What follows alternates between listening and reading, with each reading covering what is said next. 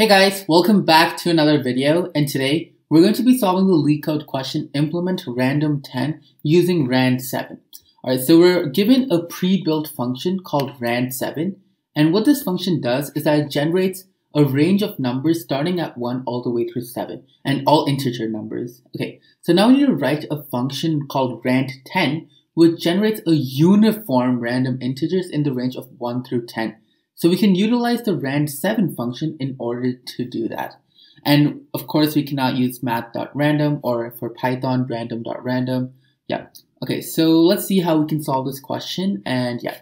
So we're given this function which generates numbers 1, 2, 3, 4, 5, 6, and 7. And using that, we want to get a number from 1 through 10. So, and the probability of choosing a number from 1 through 10 has to be the same. So it can be the probability of getting 1 through 7 is different, and the probability for getting 8 through 10 is another probability. They all have to be the same. So what we're going to do is we're going to call this Rand7 function 2 times. And we're going to kind of treat this as a matrix. So what do I mean by that? Let me just show you real quick. Okay, so this over here is our 7 by 7 matrix. And now what I'm going to do is I'm going to fill it with values. And so we're going to start off with the number 1, and we're going to keep going until we reach the ending. So let's see what that looks like. So as you can see, our 7 by 7 is completely filled, and our last number is, well, obviously 49. So how can we actually use this to find a random number? So in order to show you how we can actually use this, let's look at what numbers we actually need. We need the numbers from 1 through 10. So let me just highlight that. So all of this is going to be 1 through 10. So how can we pick one of these random numbers? Well, the answer to that is we first pick a random index for the row, right? So anything from 1 through 7 over here, or we pick a number between 1 to 2. So that's the possibilities we have. So picking 1 through 7 here is pretty simple. But the other problem is picking 1 to 2 randomly is not that easy, right? And we need to run that function several times until we get a value of either 1 or 2. And once we get 2, we have this other condition that it cannot exceed the value 10, right? So this is going to be calling our function Rand7 way too many times. And we want to minimize the number of times we call this function. So what we're going to do is we're going to utilize the rest of our elements. So for example, over here we have the value 11. So how can we make it so that 11 is in the range of 1 through 10? And the answer is pretty simple. What we're going to do is we're going to do 11 mod 10, and that gives us a value of 1. Then we're going to do 12 mod 10, right, since 12 is over here, and that gives us a value of 2. And we're going to keep going, so then we get 19, so something, and then 19 mod 10, which is, well, 9. And over here we have a slight problem, but let's see how we can solve that. Over here, when we do 20 mod 10, we actually end up getting 0. But what we should be getting is the number 10. So how can we fix this in a slight way? Well, the answer to that is what we're going to do is we're going to take this value. So let's say we had 11. So instead of 11, we're going to do 11 minus 1, which is 10. Then we're going to do 10 mod 10. And 10 mod 10 is equal to 0. And to that value, we're going to add 1. So 0 plus 1 equals to 1, and we get the value 1. Similarly for 12. So for 12, we're going to end up doing 12 minus 1, 11. Then we're going to do 11 mod 10, which equals to 1. And then we have 1 plus 1, which equals to 2, and we get our answer. So just to show you for the last one, we have 20. So we have 20, and then we're going to do 20 minus 1, which equals 19. Then we do 19 mod 10, which equals to 9. And 9 plus 1 is, well, it's 10. So like that, we get our answer. And this is what we're going to do. And this way, what happens is that our program is going to be a lot faster since we need to make fewer calls to our Rand7 function. So just to show you what this looks like. So our next possibility, I'm just going to represent it using green. So it's going to start off at 11. And it's going to go all the way up to 20. So we're not just done there. We can keep going actually, because when you have 21, so you do 21 minus 1, 20. 20 mod 10 gives us 0, plus 1 is 1. So like that, we're going to continue the pattern. So let's get 21, and this is going to go all the way up to 30. And then we can do this one more time. So let's use the color white. So we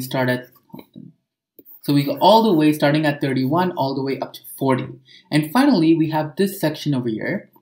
But the problem with this section is it does not go all the way up to 50. It stops at 49. So the problem with that is we only get the numbers 1 through 9. We don't get the number 10. So if we were to consider this, we actually won't be getting the proper uniform probability, since this only gives us the numbers 1 through 9, but we actually want the numbers 1 through 10. So what are we going to do? Well, we're actually going to just ignore anything which is greater than the number 40. So let's just cross out all of these numbers since they're greater than 40. And what that also means is that in this case, we're going to ignore 7. So looking at this, we can kind of come up with a simple formula. So we want to get a number for our column index, right? So for the column index, it's just going to be Rand7, right? So we're just going to call the function, and we need any integer value from 1 through 7. So that's for our column. But on the other hand, for our row over here, we only want the numbers 1 through 6, right? So what we're going to do actually is we're going to take Rand7, and then we're going to subtract it by 1. So that means we can get a maximum value of 6. So Rand7 minus 1. And after that, we're going to multiply that value by 7. And what we're going to end up doing is we're going to be adding these two to each other to get the value of whatever is at that index. So this is the column index, this is the row index, and to get whatever is at that value, we're doing this function. So let's say Rand7 over here gives us a value of 4. So then we're going to do 4 minus 1, and then we're going to multiply that by 7, and we're going to add, let's say Rand7 over here gives us a value of 5. So plus 5. I'm just making up these numbers, right? So 4 minus 1, 3, 7 into 3 is 21, and 21 plus 5 is, well, 26. So if you go here, 26 is at that position which we defined, right? So 4 was the row that we got, and the column that we selected was 5, and we ended up getting the value 26. So finally, we had to take whatever number we get, and we want to convert that from 1 through 10. So to do that, we're going to take 26, the same formula as before, minus 1, which equals to 25, and then we're going to mod that. So 25 mod 10, sorry, not divided by, 25 mod 10, which in this case equals to 5, and then we're going to add that by 1. So we get a value of 6. So that's going to be our answer, and let's see how we can do this in code. And it should be really simple to do in code, and yeah. Alright, so we're going to start off by calling our index, and the index is just going to have a value of 41. And the reason it's going to have a value of 41 is because we're going to have a while loop over here called while index is greater than 40.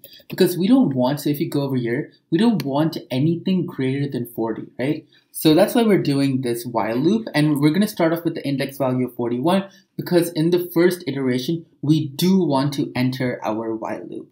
Okay, so now we're going to go inside of our while loop, and over here, we're going to change the value of the index variable. So over here, index.